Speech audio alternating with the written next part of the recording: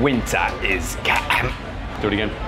You know when it's late at night and you want food and a drink and you don't know where to get it? Well, there's plenty of places in Perth that you can get a late night feed. I'm gonna show you some, and all we have to do is wait for the sun to go down.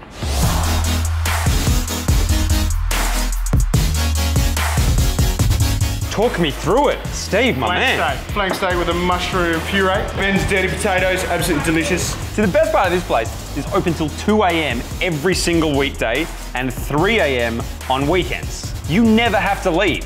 You're not getting rid of me, Steve. Now, most of these places are really new, but there's one place that we couldn't really go past because it's an institution in Perth. It's Billy Lee's, everybody. This one's a new dish that we just made, chili pepper pounder. Weekend, so Friday, Saturday, close about 4 a.m. 4 a.m. If you want to get video games in you, this is where you do it. 99-cent games. The food at Palace Arcade is exactly what you want. Wings, mozzarella sticks, and pepperoni pizza. You can't get a better combo when you're playing NBA Jam.